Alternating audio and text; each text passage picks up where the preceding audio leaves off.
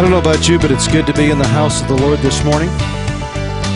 It's good to worship. It's good to feel God's presence. And it's good to get into the Word of God. We are on session 8 this morning, and now I'm transitioning from talking about God. How many know in the last 7 weeks, we've dealt a lot about understanding God. If you understand God, it makes your theology a whole lot better. Because there are some attributes and some absolutes that we've got to establish by God. And once you understand those and that they are unchangeable, God is immutable, then you begin to realize a lot of what's being portrayed from Christian pulpits today are dealing with a different God, because it's not the God of the Bible, that we have attributed to Him attributes of pagan deities and try to call that Jesus. How many know that's not the way it is? And not only have we done that in our theology about God, we've also done that in our understanding of man. If you understand why you're here, you can understand a little bit more and you can find some fulfillment in life. If you have your Bibles this morning, I want to go to Genesis chapter 1, starting in verse 26.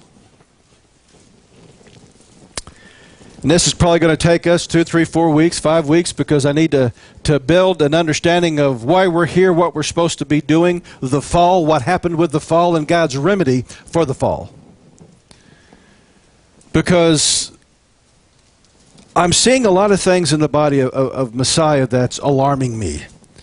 That when we see the price that God paid and what God wants to do, He declares He needs to do open heart surgery.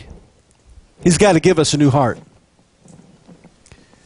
And what we have been accepting are Band-Aids. A Band-Aid or a vitamin shot, and calling that redemption. That's not redemption. And so to understand the need for redemption, we've got to understand how it all started. We've got to go back to the beginning. And we need to understand that God made man in His image. Now let's read this starting in verse 26.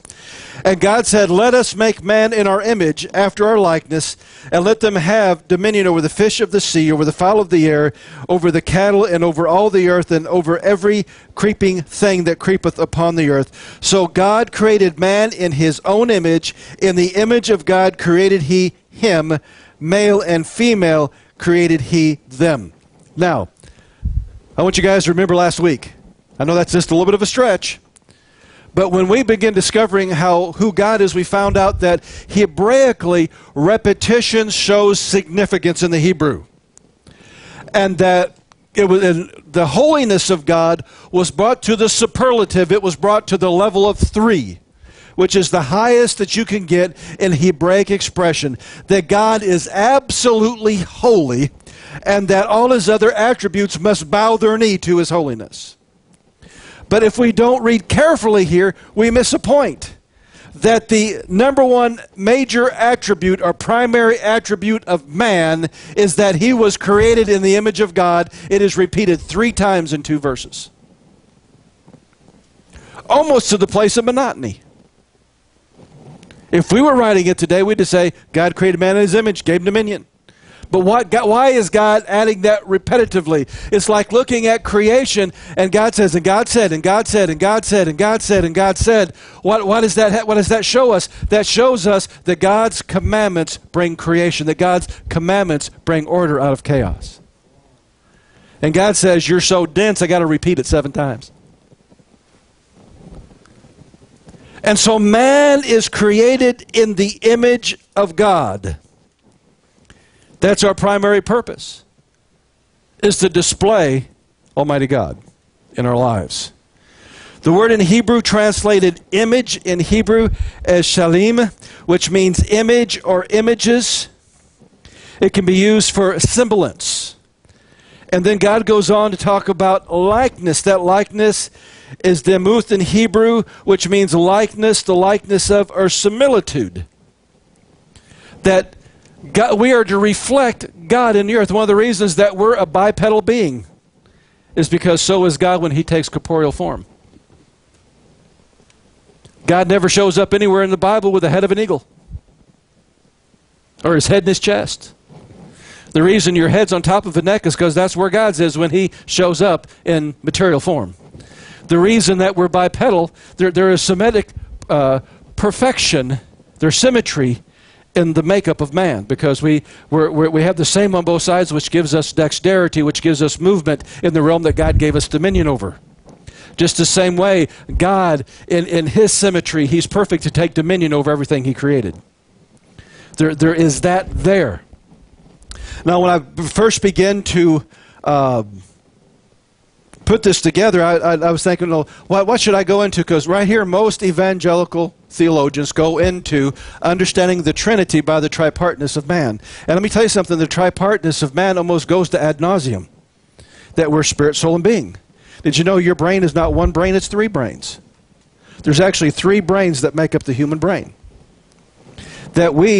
Our soul is made up of the will, mind, emotions. We have the conscious, subconscious, and unconscious. We can get into Freudian psychology, and you have the ego, superego, and id. You can go into transactional analysis, and you have the parent, adult, and child. It's just over and over and over and over again. Yet, are you three people? Sometimes people make you wonder, but no, they're supposed to be one. God is one, but yet He has manifested Himself as the Father, Son, and the Holy Spirit as three witnesses of Himself in the earth. We do not serve a pantheon. There are not multiple gods in heaven. There is one. No more than there's more than one of you in the earth. Simply because you have spirit, soul, and body does not make you three individuals. It makes you one whole person. And I could get into that. I can also get into that some people say since we're created in the image of God, that God made us little gods. No, He did. He did not make us demigods. Some people are striving for that. That's the lie of the tree of the knowledge of good and evil, that you shall be as God. It was not enough to be like Him. It was, we wanted to be completely like Him.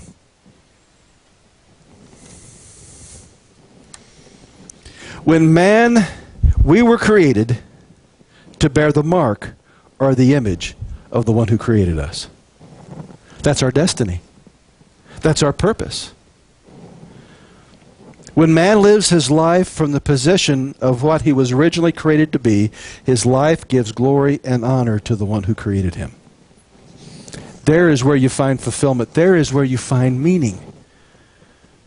We say, well, how do I do that? Well, how many know that God is creative and God is almost unlimited? So the variety among us. You can look at mankind. How many know that hardly two of us look alike? What does that show? Well, the geneticists would say it's just the dispersion of the genetic gene and how it mutates over many generations. No, it's the creativity of God. And God says, I want you to remember that you're not superior in yourself. That's why He made some white, some black, some yellow, some red. No one race is superior over the other. They're all simply an expression of who God is. But to get an idea really what we need to understand about man being in the image of God, we have got to go to the wisdom of Jesus. Let's go to Matthew chapter 22 this morning.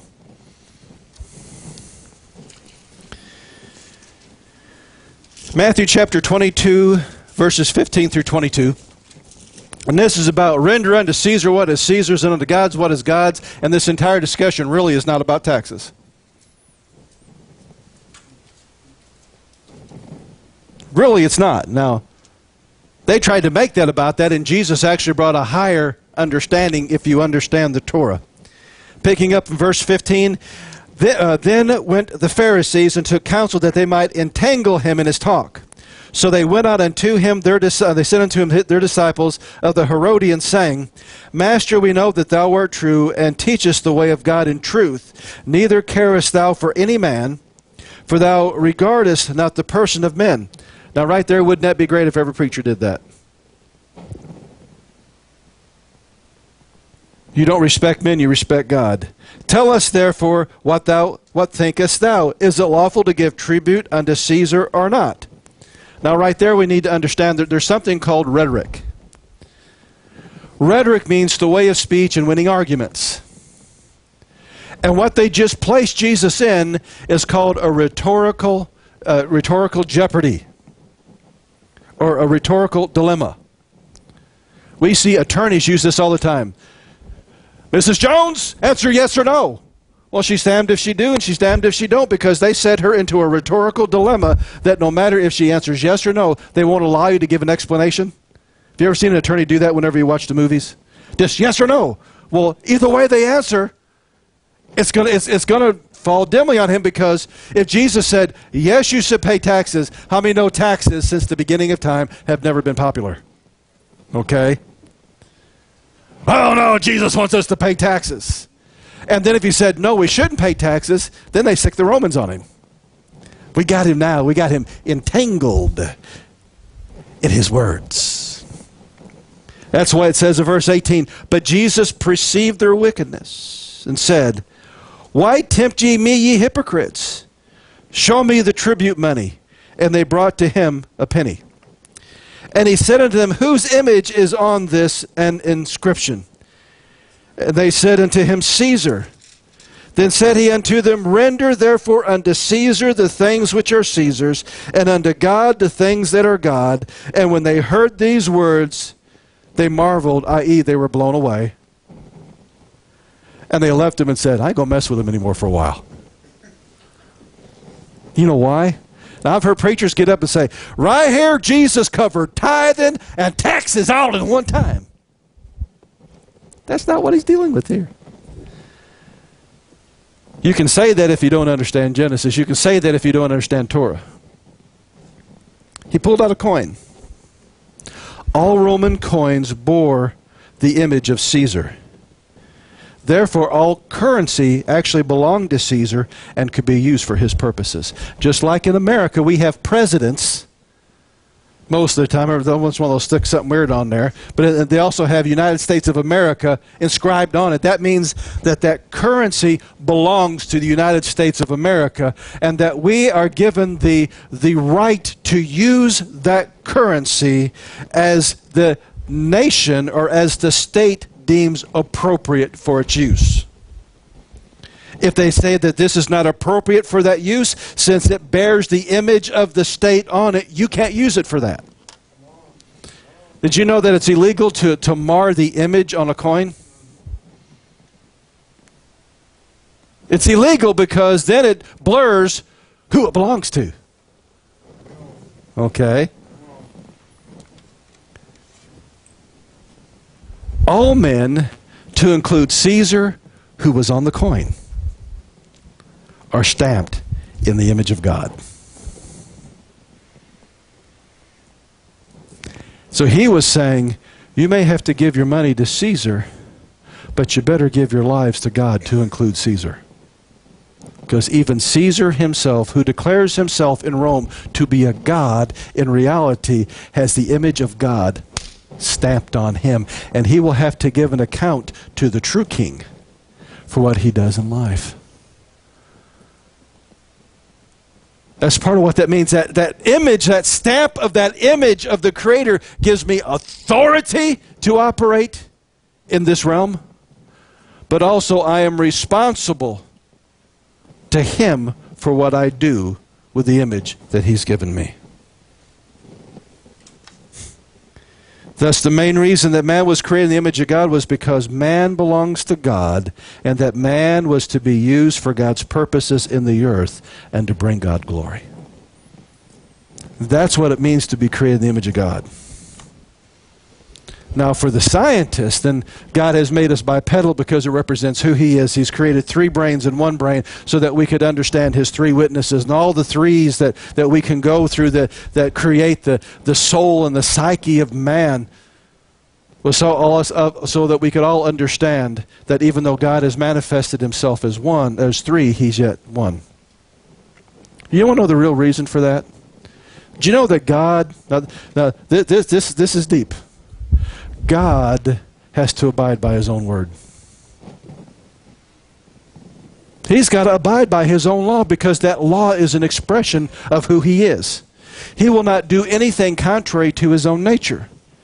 Therefore, there are things that God cannot do. God will not tempt a man with evil because he cannot be tempted with evil. The Bible's very clear on that. God cannot sin. He will not sin. He will not violate who he is.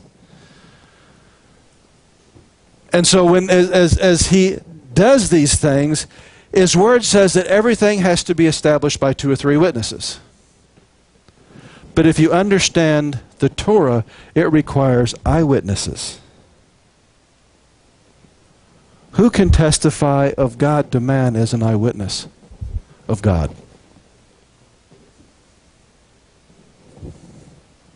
only God can. He has revealed himself to man as a witness in the Father. He has revealed himself as a witness of himself in the Son. And he has revealed himself as a witness to himself as his Spirit in the earth. And that's even encoded into the Shema. When you really understand the Shema, it's Shema Israel, Yahweh, then Elohinu, which what does that mean? That is a singular version of Elohim. It's another variant of Elohim. And then Yahweh is Echad. So the Shema is, Hear, O Israel, God, God, God is one. But yet the middle one, the Son, is singular because he manifested himself in singular form for us to be able to touch and to hold and to realize. But at the same time, God says, if you dismiss the Son, you still have a perfect witness in the Father and the Holy Spirit. Therefore, God's witness of who he is in the earth remains. It's a perfect witness because you can dismiss the Holy Spirit or you can try to dismiss the Father, but yet you still have a perfect witness of two bearing witness to who he is. Isn't that good? We also need to understand that if one of the things that God just kept on dealing with me this week about, and when God really starts talking to me, I know it's time for me to start listening. I mean, a lot of times people got to go out in the woods and try to hear God. I'll just be doing something, and I've noticed when God starts talking, I just stop.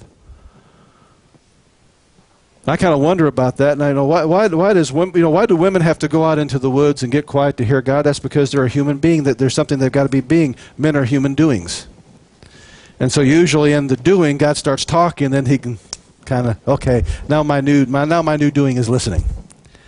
And so I started listening, and God began to just bring up stuff that I've heard in the past from different speakers, and one of them was from a internationally acclaimed motivational speaker named Brian Tracy, and there was a series he did on Success Mastery Academy, and what they have discovered in the science of motivation and the science of success, it is, did you know that within you there is enough potential that if it was fully released, it would take you 100 lifetimes to fully live out.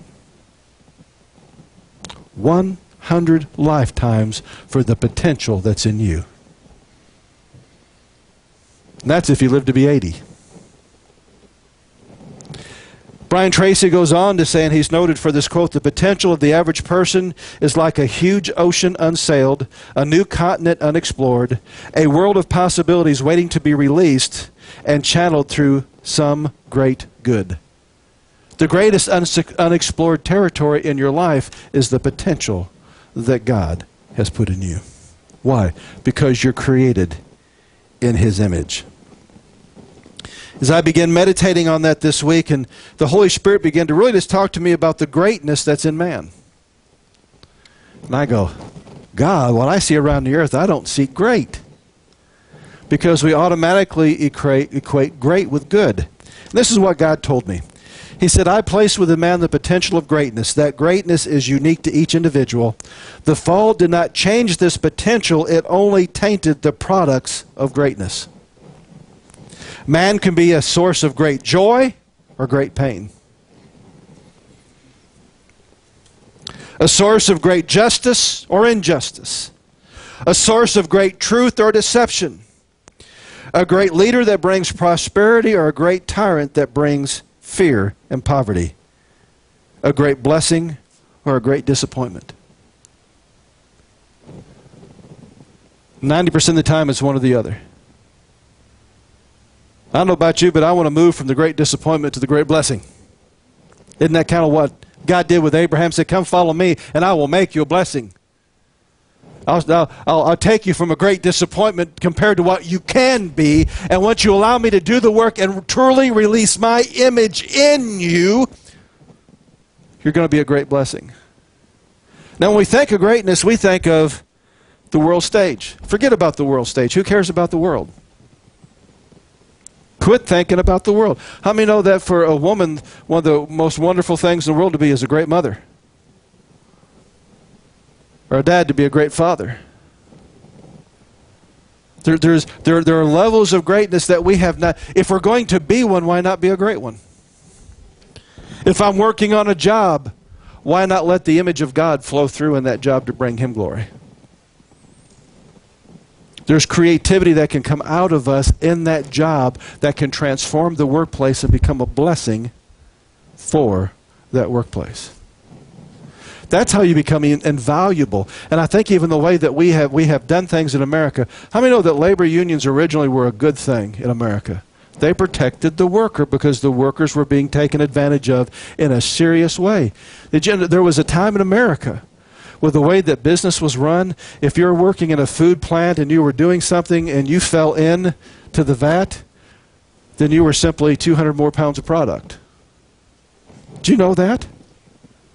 I'm disgusting, but when you look back at the early 1900s, that was the attitude. If you fell into the cement, they didn't get you out. They didn't try to figure out a way to keep guys from falling into the cement. That the elite were basically treating everybody as slaves, that your lives didn't matter. And so, yes, labor unions were good, but somewhere along the line they've become socialistic. To where now once you get in the union, you don't have to perform. You don't have to have greatness and add worth to that place. And they make it almost impossible to get rid of you. That's why we have teachers who don't teach. We have workers that don't work. We have guys making $30 an hour that all they do is haul around cardboard boxes. How many know hauling around a cardboard box is not worth $30 an hour?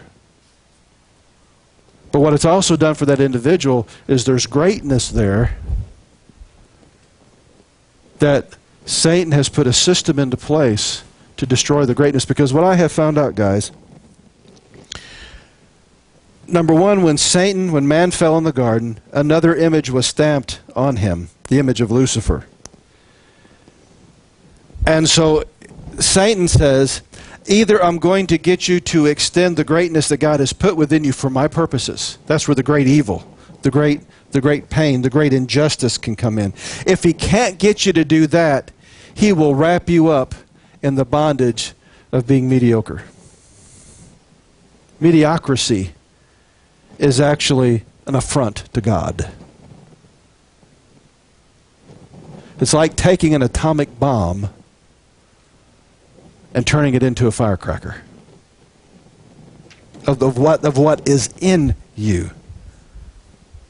Now, as man, I cannot allow Lucifer to use what God has placed within me for his purposes. Yet he does it all the time.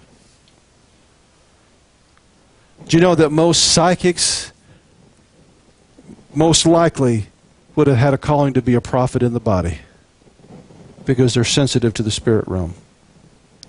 We have great orators that are hailing the dictates of Lucifer from podiums that were probably called to bring men to Jesus. That they're calling them into socialism, they're calling them into whatever movement, and they're leading them astray into great darkness when their call was to lead men into great light.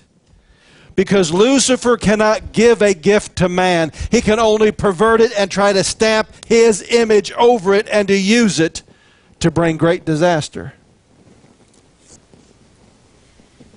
You see, that's kind of what happened in the garden. That greatness was there, that image of God was there. And the moment that Adam fell, that image of God in him was marred, and he became in the image of Lucifer. And Lucifer became the god of this world, little g, because of the fall. Now, I want us to look at a couple of things. Matthew chapter 4, verses 8 through 10. Now, this is talking about the temptation of Jesus. And how many know that you can't tempt Jesus with something that wasn't real? It had to be a real temptation. Now look what Lucifer told him, starting in verse 8. And again the devil taketh him up into an exceedingly high mountain, and showed him all the kingdoms of the world and the glory of them, and said unto him, all these things will I give thee. Well, you can only give them to somebody if you own them. You know, Chad's got a nice truck outside. I can't go out there and grab the keys and give it to Micah. It doesn't belong to me. That would be an unlawful promise, wouldn't it? There'd be no temptation in that. Micah, you have no way are you getting Chad's truck today. I cannot tempt you with an offer of Chad's truck because it doesn't belong to me. The moment this came out of Lucifer's mouth, Jesus would have said, "Stop, you're a liar. It doesn't belong to you." But it did. Because of the fall, Lucifer took the authority and the dominion that God gave to man, and he used it to lord it over man. That was the purpose of the fall. So we have that. We also have Jesus when he's teaching on the devil. He said that he said, "You're like your father, the devil." He's lied from the beginning. Like your father, you see, a son is cast into the image of his dad. There's always a resemblance there that you can see, because the spiritual DNA was there. And so what happened at the fall, there was a spiritual DNA that was stamped, superimposed over the image of God that marred the image of God in man, and it became distorted. That was what Satan used in heaven when he distorted worship and brought it to himself instead of God. He didn't create worship, he distorted it, made it into something else that made it his. In 2 Corinthians 4:4, the Apostle Paul tells us, "In whom the God of this world hath blinded the minds of them which do not believe, lest the light of the glorious gospel of Christ, who is the image of God, should shine unto them." I think it's neat. Christ is the Messiah, is the image of God. There was no sin in his life, and so there was never the overstamp of Lucifer in his life. After today, you're going to see image in a whole different way, or being conformed in a whole different way after today. That Jesus was the only one, since before the fall, that Satan had not marred the image of God over. That's why he's called the second Adam. In the image of God.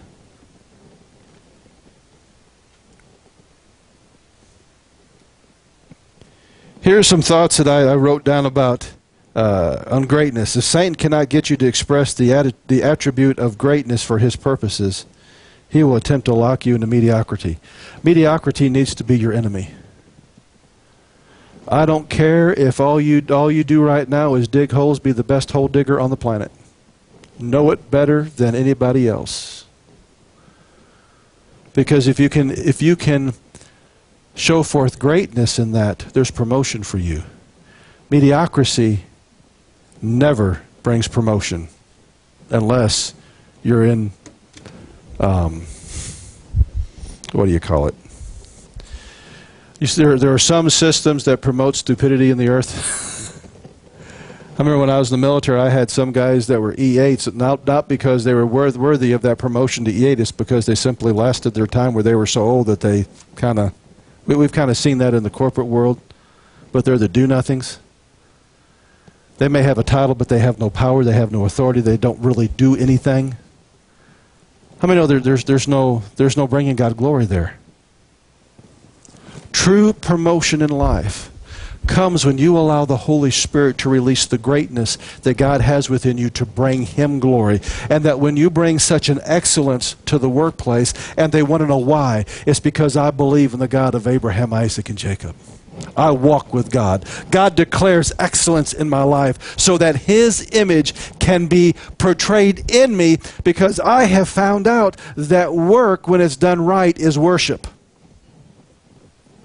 When I work according to God's commandments and according to God's ways, God accepts it as worship to Him. And for a lot of Christians, one of the reasons why God can't accept their worship on the weekend is they don't worship Him in their work all week long. There's no excellence, there's no dedication, there's no commitment to truth in what they do. If you're going to do something, do the best of your ability, and then try to improve your ability. I'm amazed at, what's interesting. We think of Judaism as a Western culture. It is not. It is an Oriental culture. Most people don't realize that it draws from Eastern type of culture.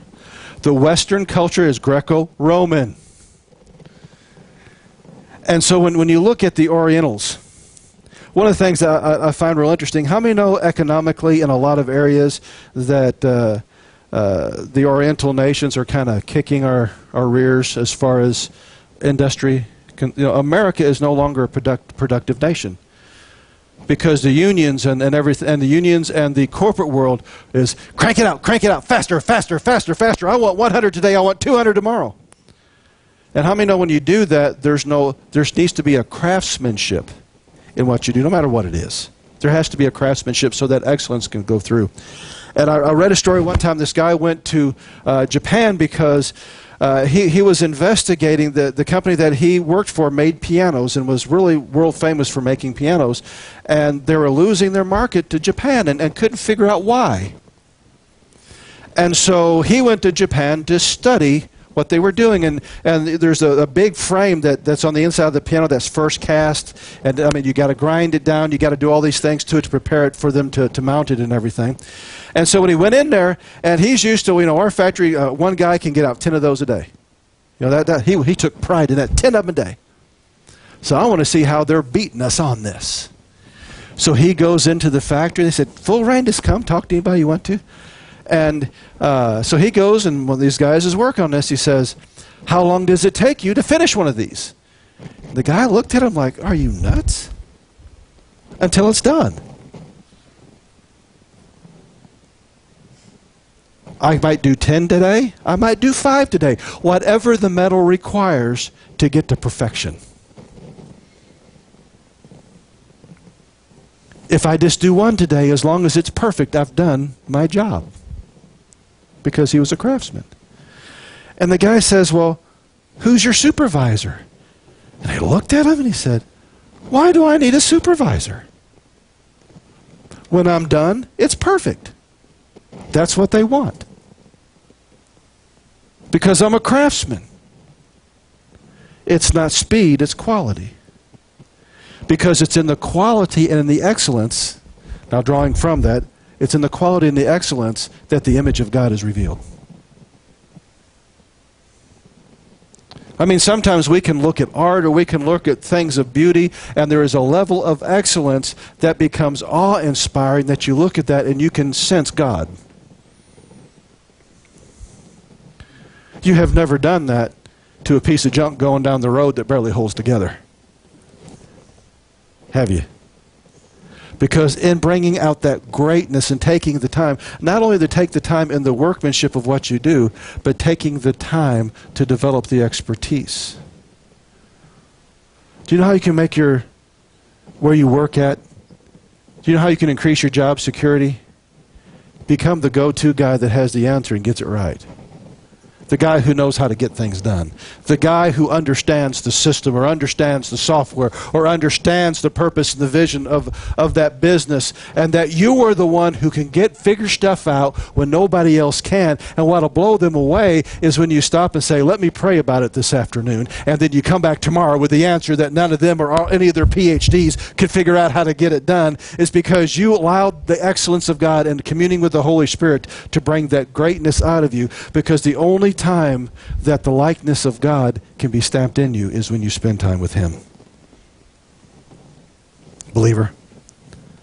That's why we need to pray over the workplace. We need to pray over our homes. We need to pray over to bring that level of excellence. Because if we don't, that image will stay marred.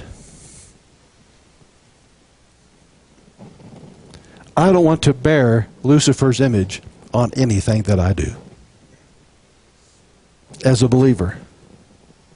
Let me tell you something. If we would just get this concept, it would eradicate about 95% of the sin out of your life if you become image-oriented. Not your image and the perception of what people have about you, but the perception of, do people see God through me?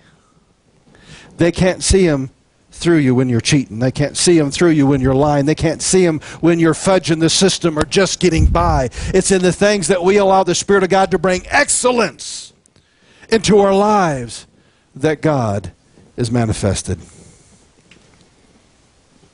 But you know that not only was Jesus the image of God, He came to restore that image in you. Let's go to Romans chapter 8.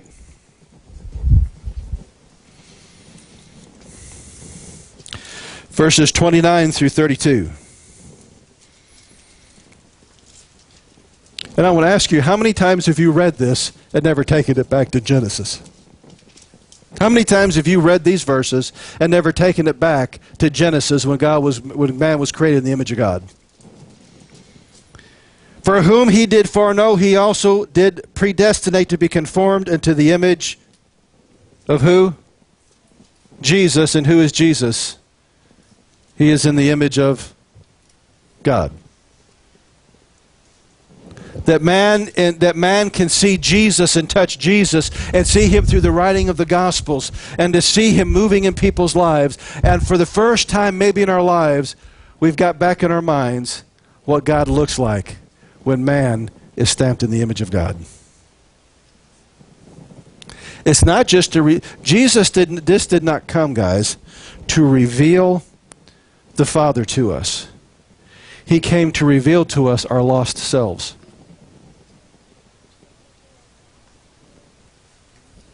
That when I see Jesus, I see who I can be in God when God's image is stamped on me.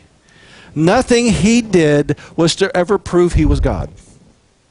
Nothing. Every time they challenged him, prove that you're the Son of God, prove you're this, but he wouldn't do it.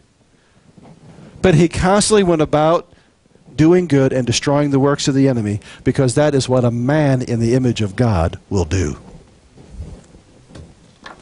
A man in the image of God will live the commandments. A man in the image of God will keep the feast. A man in the image of God will bring joy and bring healing to a place. And then we are predestined. Martin Luther, this fried his brain. He couldn't understand what this was talking about. Since God foreknew you, foreknew exactly what you were going to do. That predestination of being conformed into the image of Christ goes all the way back to the garden. When God made man, that was a manifestation of his predestination. God always goes back to plan A. Give you a couple examples. When God showed up on Mount Sinai to the people of Israel, they all freaked out. And so because they freaked out, they backed up. He had to go to plan B, the Levitical priesthood. He said, I would that you would have become a nation of priests. But he had to go to plan B, Levitical priesthood. Now once Messiah gets here, we are no longer of the Aaronic priesthood or Levitical priesthood. We are after the order of Melchizedek. And what's a very poor translation in Revelation 1, where it says that he has made us kings and priests, Revelation chapter 1, that is not what it says in the Greek. They couldn't wrap their head around it. It literally says he has made us a kingdom of priests. Because that was plan A. God told Israel, you're going to keep my Sabbath. If you don't, my land will rest every 7 years. And if you don't, I will make you do plan A. And so both when the northern tribes and the southern tribes went into captivity, it was for the number of sabbatical years that they missed. God always goes back to plan A. Jesus said, I have come to take back what was lost. I've come to seek that which was lost. 3 things were lost: man, authority, and the image of God. 3 things. 3 things. Not only did Jesus go to the cross to get you back, he not only wanted to get you back, he wanted to get back your authority in the earth, and then he wanted to get back the image that really belonged on you. You see, if you get a piece of money, and it's got Bobo the Clown on it, how many know that may be funny money? And we're walking around trying to move an authority in the earth with funny money. Because the wrong image has been stamped on us, and we wonder why the authority don't work. Have you ever seen believers that try to move in their authority and cast out demons, and they end up being like the 7 sons of Sceva? You can't cast out a devil when you have the image of his king stamped on you.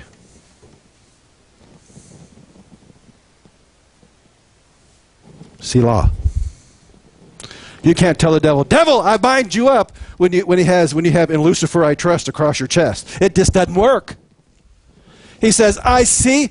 That's the whole reason we're told not to make idols, because idols and icons express a spiritual reality.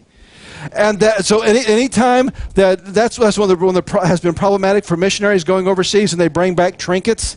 So they bring back occultic images of other gods and masks, and then they wonder why all hell broke loose in their homes. It's because when that demon sees the image that represents it, it says, "I get to claim that." And so if you have a graven image, then your household, the image that that thing represents, gets to claim it. Now, you can call it Bobo the Clown. You can call it whatever you want. Hell doesn't care, because you can't change the original meaning. That's why we can't change feasts.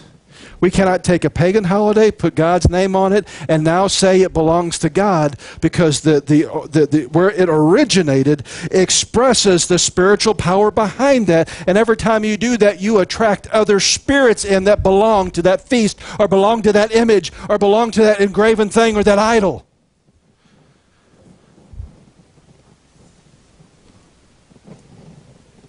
And if we don't allow Messiah to stamp the image of God on us, what do we attract? Trouble, trouble, trouble, trouble, trouble, trouble. I mean, we're just a country western song looking for some place to happen. Why is the devil always picking on me? You're wearing his t-shirt, dude. But when he starts to see his image marred and the image of God restored, you start walking in authority. He begins to hate, because having the image stamped is an open door. We're always talking about open doors. Do you know that you can... Can I throw out something that's problematic? You can keep the feast, try to keep the Torah, but if your heart has the stamp of jealousy, pride, envy, hatred, you still have given the devil an open door, because you're going through the motions, but you don't have the image stamped on you. It's the old saying, you can dress up a pig and put lipstick on it, sure don't make it a woman.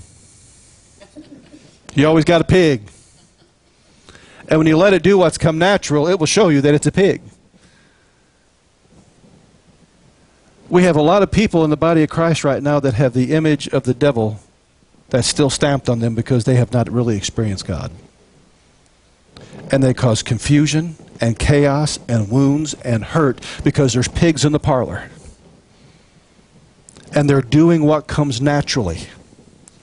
But once you have God begin the process of restoring the image of God on you, everything of the kingdom that image represents begins to move into your heart. And it is a process. But I want you to read this, and this is so wonderful. For whom he did foreknow, he did also predestinate to be conformed into the image of his Son, that he might be the firstborn among many brethren. Moreover, I like that word, moreover. That means I'm getting ready to add to it. Don't you like it when God says, I'm going to get ready to add something to this? But God, it's so good right there. Just to know that I've been predestined to be conformed into the image of God. I like that. If he says, you know what, I'm going to add an extra heaping helping, as we say in the Ozarks. God's getting ready to add a heaping helping to what he's going to do. Moreover, for whom he did predestinate, them he also called, and whom he called, them he also justified, and whom he justified, them he also glorified. What shall we say to these things? God's got my number. And because I've truly surrendered to Messiah, he is going to begin restoring his image in me. And it may be a process. He may have to work on me to get me to let go of some things, and then work on me to take hold of some things. But I am reassured that he will justify me, that he will call me to do it, that he will put the things in my pathway to do it. if I've surrendered. You got to surrender to the potter's hand. What's the potter doing with the clay? He's restoring the image that should have been there. He's restoring the image that should have been there.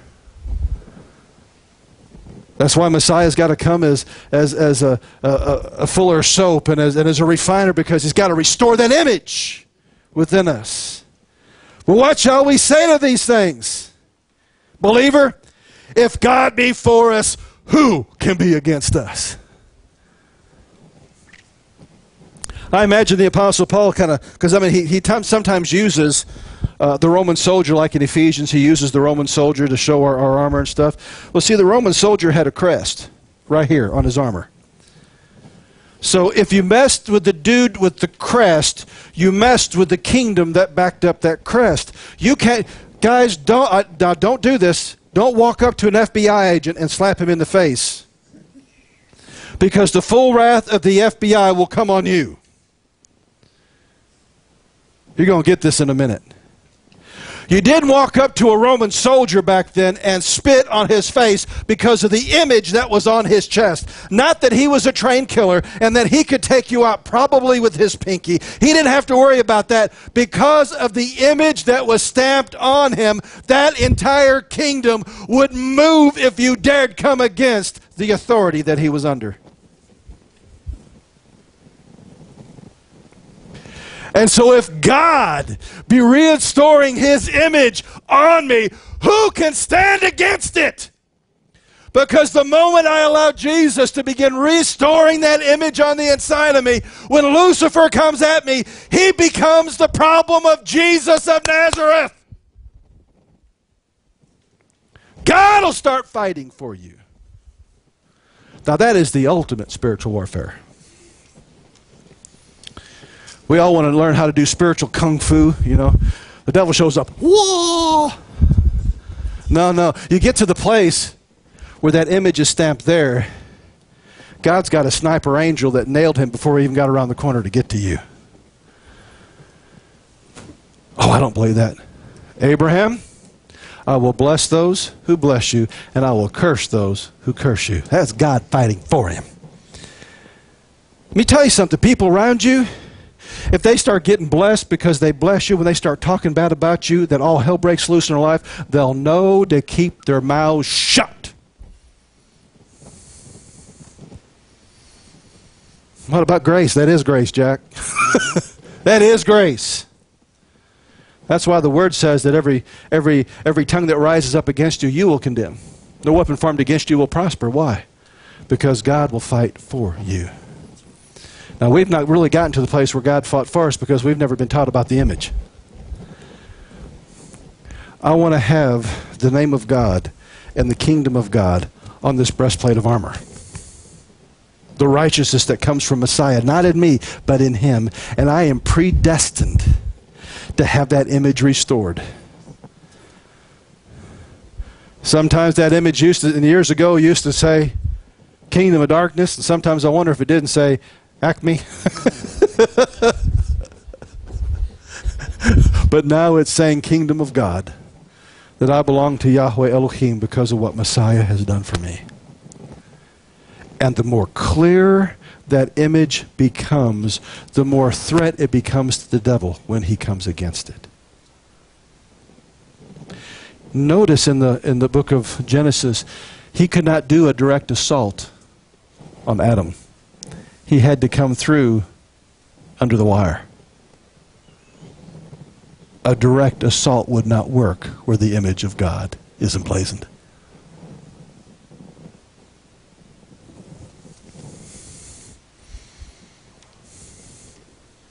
What shall we say to these things? If God be for us, who can be against us?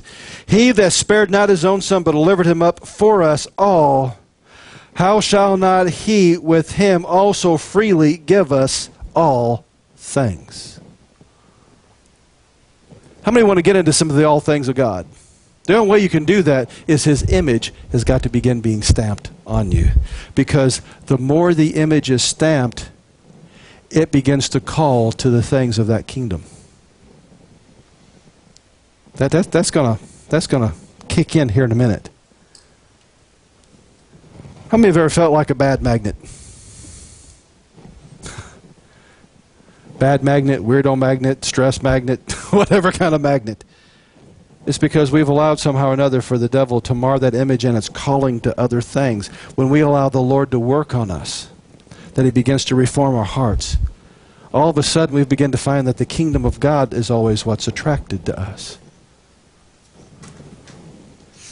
So much so, the Apostle Paul warns us, and I'm going to end with this one. Romans chapter 12, verses 1 and 2. Now notice this is still in the book of Romans. So the same Paul who wrote Romans chapter 8. Now guys, this is really going to get complicated. The guy who wrote Romans chapter 8 is the same guy who wrote Romans chapter 12. So maybe he's still talking about images.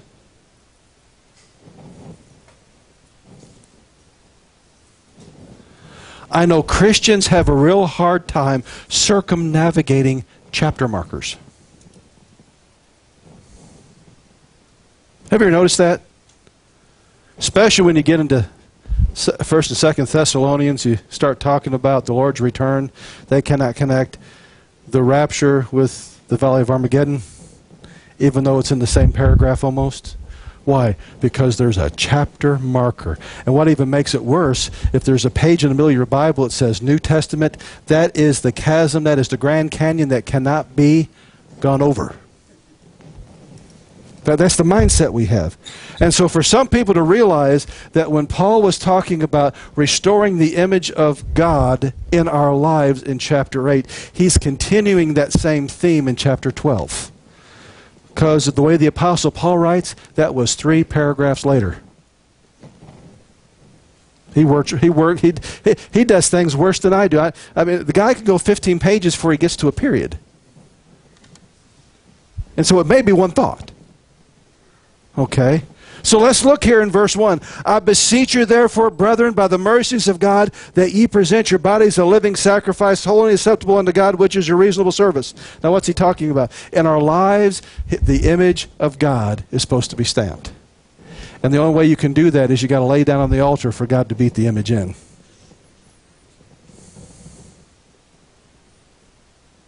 Everybody went, yeah. When I crucify the flesh, that crucified flesh is exchanged for the image of God. So he's talking about the same thing. And remember he said, do not be, we are predestined to be conformed into the image of Christ. He's going to use the word conformed again, and it's the exact same Greek word. And be not conformed to this world. Don't let the world try to stamp its image back on you. When God says, listen, when God looks at you and says, God, I'm giving you my life, restamp your image in me, I lay down my life for your image to be restamped in my life, God calls that a reasonable service. That's what this is talking about here. It's called being a sacrifice on the daily installment plan. God, where in my life today do you want your image restored? Where this week do you want your image restored in my life? It is progressive sanctification, because when the sanctification process is complete, you have the image of Christ stamped in you. And he says, in this process, I'm begging you. That's what beseech means. Guys, I'm begging you. Because of the mercies of God. Where? At the cross. Because of the mercies of God. Let God stamp His image back on your body, on that which represents you in your life. And while you're doing that, make sure that you don't allow any part of your life to be reconformed into the world. Now, he gets into talking about a transformation, a metamorphosis. In fact, if I believe right, this Greek word is metamorpho in the Greek. It's metamorphosis. That a metamorphosis will take place as you renew your mind to the Word of God. That all of a sudden, the more you renew that mind, you get the old stamp out and the new stamp in. You no longer have mark of the beast, here you have holiness unto the Lord. That mindset. By renewing our minds to the Word. And we're going to get, I don't know if it'll be next week or the week after, when we begin studying about the tree of the knowledge of good and evil. Every tree has seed. And when Adam and Eve took of that fruit, it scattered the seed in their minds. And so there were seeds of darkness scattered throughout their soul. Their spirit died, was cut off from God, and their soul was filled with seeds of darkness just waiting to be watered and to sprout it out. And so as I get into the Word, it begins to wash away those seeds. That's why I have to have the washing of the water of the Word to wash out the old seeds, because the water of this world causes darkness to spring up within our minds. But the water of God kills them and washes them away. And as I begin to allow God, every day I lay down my life and I say, I will do what this Word says. I don't care if I feel like it. Because right now part of the old image is trying to rear itself up. And I want to act out of the old me, the old man, instead of the new man. I want to act out of the old image instead of the new image. And God says, crucify that, lay that thing down on the altar. And then go back and renew your mind to the Word. And as I begin to wash away the seeds of the tree of the knowledge of good and evil, I experience a metamorphosis in my life. Because a new image begins to be stamped on me. Now notice what he says about this. When I get to that new image, he says, and be not conformed to this world, but be ye transformed by the renewing of your mind, that you may prove, that you may give evidence. That you may give evidence. What is the good and acceptable and perfect will of God. Perfect will of God, not His permissive will, perfect will of God. As I allow that image to be stamped on me, I'm going to move for that which is permissible. Permissible means what I can get away with that won't kill me. You know, and there is a sin unto death, the Bible talks about, the New Testament talks about. And we dance around that border calling it grace, grace, grace. No, the God's saying, listen, dummy, you're dancing on the edge of death. Why don't you get over here out of my permissive will? And I'll get out of plan B and come back over here to plan A. You see, the church decided to do plan B, and that was to let Rome guide us. How many know that has not worked out well? Maybe you ought to go back to Jerusalem. Maybe just a thought. Maybe since it started there, we ought to go back there. How many know when Jesus returns, He's not going to sit down in Italy and say, Amore! I want spaghetti and meatballs. He's going to sit down on the Mount of Olives.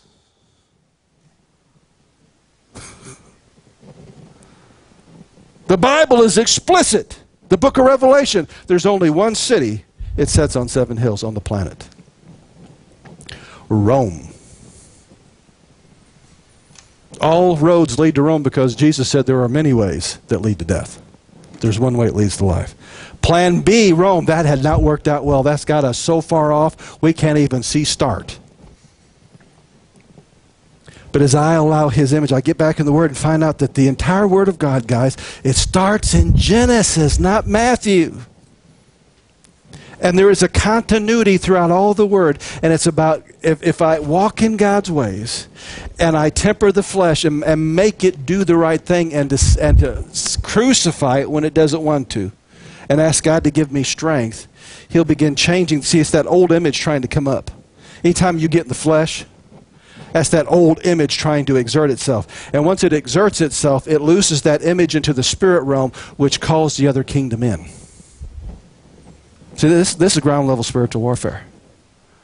But when I allow His image to be loosed in my life, all of a sudden, to those around me, I become living proof of what is the good, the acceptable, and the perfect will of God. I become a testimony because I have His image stamped in me. And in the days ahead, that is going to be paramount because prophecy is getting ready to hit the fan, and where the prophecy flies and how it flies, because in the prophecy there are those that are going down and there's going to be those that are protected. And the prophecy is going to fly based upon the image it sees on the man.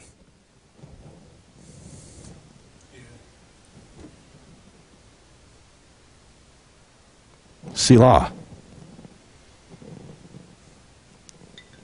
And it doesn't matter so much what's coming out of your heart. It matters the image that your life bears.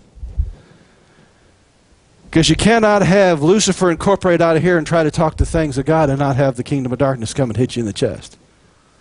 Because it is drawn to that spiritual icon. Let me tell you something. When a Christian, a believer Messiah, actually discovers the commandments, the authority, and the ways of God and starts walking in them, it begins to show up in the spirit realm. That's why those demons, when the 7 sons of Sceva tried to cast them out, we cast you out in the name of Jesus that Paul preaches. Doesn't that sound really good? Sounds really liturgical, doesn't it? Let me get you a little holy water. The devil says, Jesus, I know. Paul, I know. All I got to do is look over in the spirit realm and I can see the image of God stamped on him. But when I look at you, all I see is H-O-M-E. I see my home. And I'm going to be the master of my home. And therefore, since you came against me, I'm going to whip you from one end of this town to the other. And they did.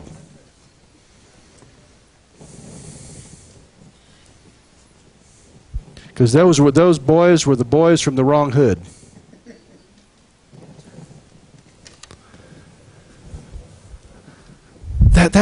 See, if we get this right and understand this concept, when you pray in the name of Jesus, you'll start asking for different things. Because you'll ask based upon the character of the name, not what your flesh wants. When you come against the devil and you say, I come in the name of Jesus, and he sees Jesus right here on your armor, because we don't realize what God gave us was his armor. That's his image, that's his armor. Unless you open the visor and do something goofy, it's Jesus coming at him. How many know that it's going to be easy to stand? Because your armor is complete. But what we have done, we show up in our BVDs and an old stupid stick, and we think we're going to do spiritual warfare. I've been to a seminar.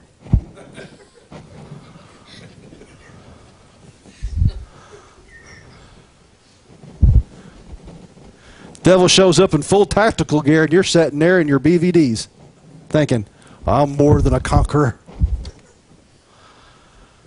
No.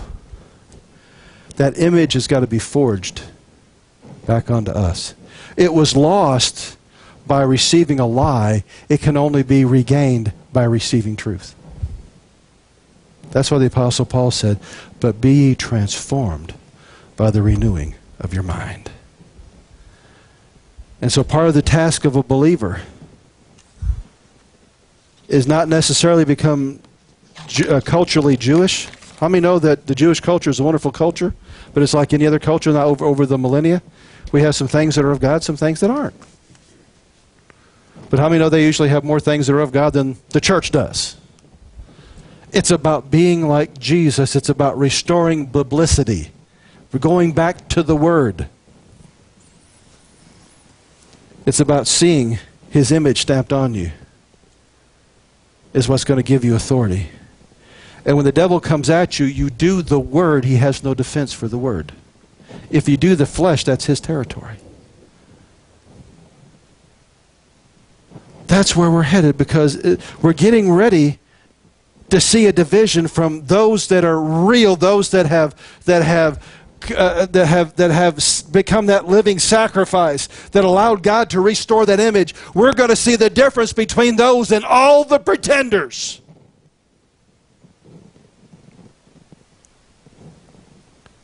That's why there's going to be a great falling away. You know, I've kind of wondered if we kind of see the falling away, and I've kind of think it's already begun, and you can sit at church and the whole church kind of fell away in a lot of areas. But I think, too, that great falling away is when the prophecy really starts hitting the fan. Who are real and who are fake are going to separate. There's going to be that falling away from truth, because what they're doing doesn't work. And so they'll amalgamate into whatever works. And the only thing that's going to work separate from God is the Antichrist system. You got to receive that mark. You got to receive that mindset. You got to pledge your allegiance to that to survive if you're not fully stamped with this over here. I want the real. I don't want veneer. In the kingdom, I want to be mahogany all the way through. I don't want to be cheap furniture in the kingdom. I want to be a vessel of honor that's real all the way through.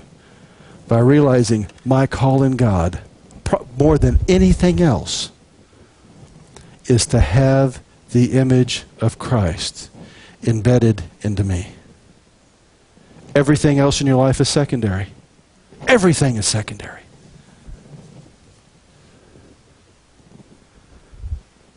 But when you get that, everything else begins to fall into place. Father, we just come before you this morning in the name of Jesus. Father, we just thank you that you have restored an understanding to us about your image, what it means, its purpose, how it relates to spiritual warfare and in every other area of our lives. And Father, as a people, we commit ourselves today. We choose to yield to the begging, the pleading of the Apostle Paul, that we give our bodies as a living sacrifice. It's holy and acceptable unto you, Father. It is our reasonable service. And we choose to obey what your word has said over and over again. We will meditate in the Torah, the law of the Lord, day and night. It will make our way prosperous. We'll have good success. It will transform us because of what Messiah has done for us. And Father, let us receive it with gladness that we may become proof and a testimony of who Jesus really is. And we thank you and we praise you for it. In Jesus' name.